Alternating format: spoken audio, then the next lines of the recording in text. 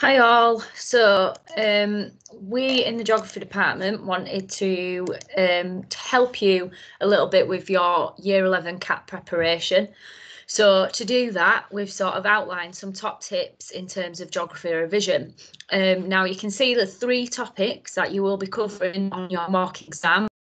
So you've got the challenge of natural hazards, urban issues and challenges, and also global resource management.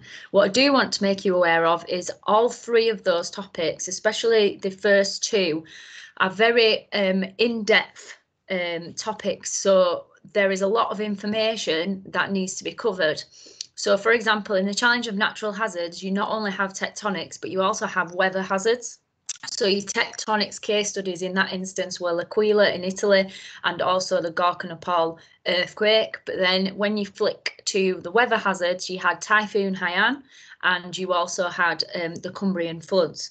So please do make sure that you cover all case studies in each one. For urban issues and challenges, we looked at Lagos and we looked at Leeds as well.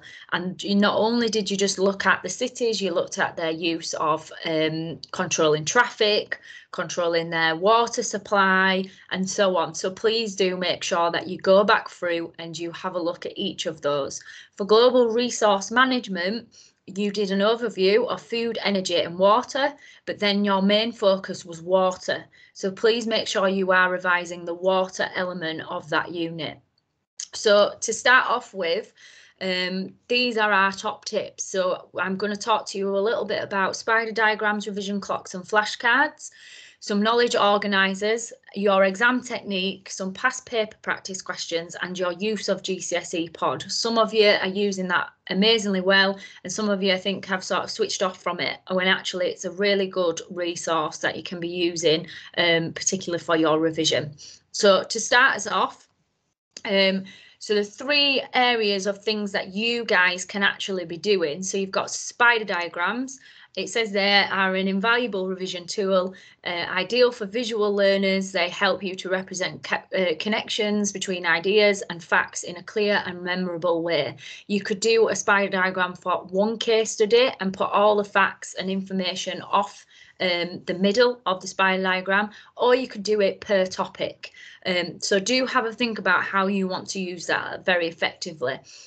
Revision clocks, great way of breaking down information into 12 manageable chunks. How are they useful? By breaking down an area you are revising, it allows you to see the big picture as well as focus on the important aspects of the unit. And then you've also got flashcards. Great revision tool, and they should be used along with other revision techniques such as your mind maps, maybe revision clocks, quizzes, exam questions, and so on. So I'm going to go through each one and just show you how some students have set them out already and just how you can use them a little bit more effectively. So, for example, I've put a very simple how-to mind map sort of slide just so that you can see how you actually use them effectively. A lot of the time people just write on a lot of information and then they don't go back to it. So make sure you are using colour, make sure you are using symbols to represent different things, and make sure it's very clear. So each heading that you've got off. So for example, if I was to do the L'Aquila Italy case study as my spider diagram, I would make sure I had clear lines leading to primary effects, then I had a line going to secondary effects, maybe the causes, the responses, so your immediate and long-term responses, and so on. And I would make sure that I've used colour to just highlight all these different areas, okay?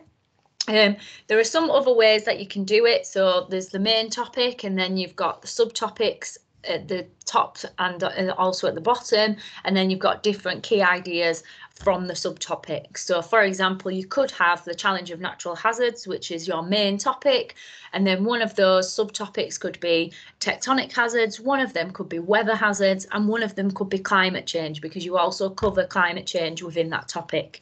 And then put all